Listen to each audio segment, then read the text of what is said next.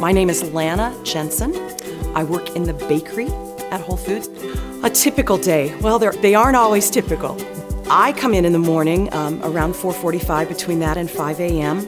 There's a lot of quick movement to get things baked, ready to go, topped, prepared, and put out into the pastry case.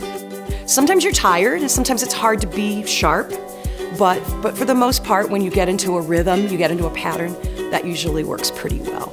If you have to spend a lot of time in the freezer getting items out of the freezer, it's cold, and you come and your hands are cold and your glasses are fogged up, and it's very chilly. And so the lifting, the other stuff, I don't have an issue with that. I'm quite competent in doing that. You just adjust and do what works for you. You make it work.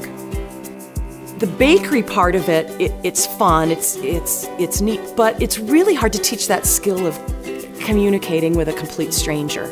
If you're comfortable doing that, if that doesn't bother you, if you're not uncomfortable, that's the kind of person that Whole Foods likes to have, because it's all about that interaction. Whole Foods is authentic. I like that. I'm all about being authentic.